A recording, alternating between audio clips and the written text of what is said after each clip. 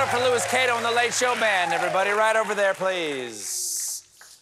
Louis, tonight, Yes. we have just a delightful guest on the show, a young man that I've spoken to many times, enjoyed it every time, Mr. John Mulaney. Is That's gonna be right. That's right.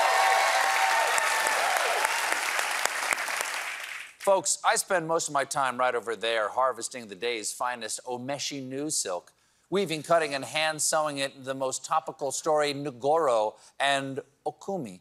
Then adding a finely made Nogaya Obi to create for the exquisite Furisode kimono that is my monologue. But sometimes, folks, while fleeing Appalachian bootleggers I've double-crossed, I steal a kite from a confused child, then use the jagged edge of a burned-out silo to hack a neck hole into it before I rip some baling twine off an abandoned haystack for straps and convince myself I'm in disguise in the demented hobo crop top of news that is my segment. Meanwhile,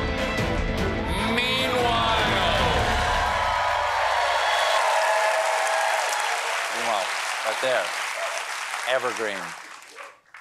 Meanwhile, an Indiana woman stole a car from a dealership to drive to an exotic dancer interview.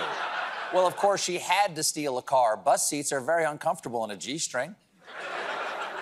I gotta say, though, I was a little dismayed to hear that she stole a Kia. Really? If you're gonna take all the legal risk of stealing a car, can I suggest you aim just a little bit higher?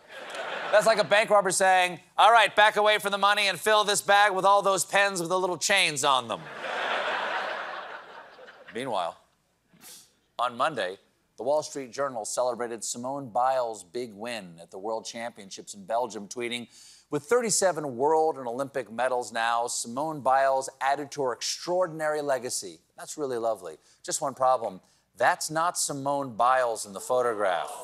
It's actually fellow American gymnast Shilese Jones, seen here with Biles. After people pointed out the mistake, the Journal saw the error of its ways, tweeting, we have corrected the photo in the story and on social media, adding, we are so sorry, Serena Williams. We would never intentionally disrespect you in the middle of your Renaissance World Tour.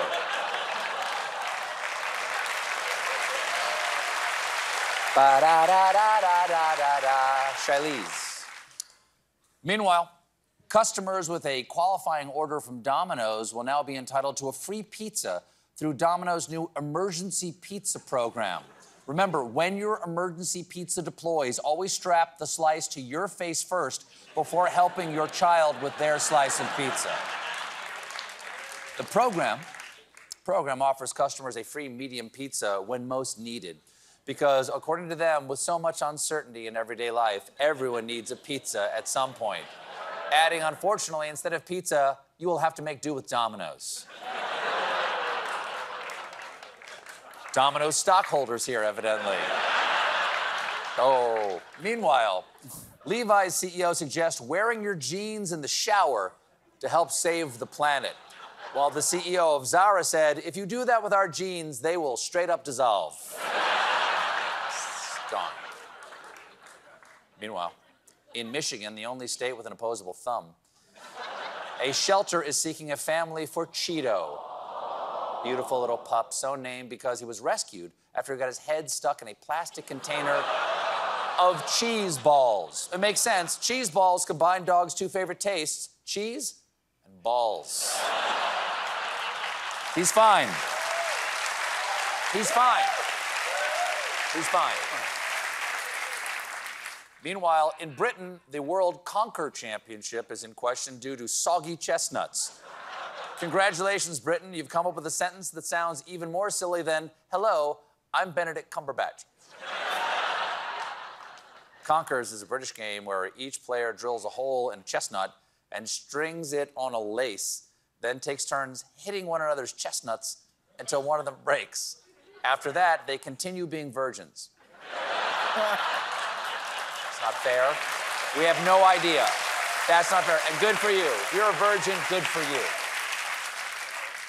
According to a member of the championship organizing committee, the chestnuts harvested for this year's competition were found to be too soft and mushy, and the decision to bake the chestnuts has proven controversial to some players. I'm not surprised. I mean, this whole story raises all sorts of big questions like, how the did these people have a global empire?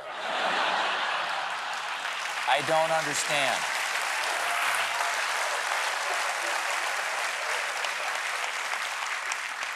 Meanwhile, Stouffer's has released its first ever advent calendar, and it's filled with frozen foods like family-sized lasagna with meat and sauce, Stouffer's Bowlfuls Chicken Bacon Ranch Bowl, and Stouffer's Ultimate 5-Cheese Mac.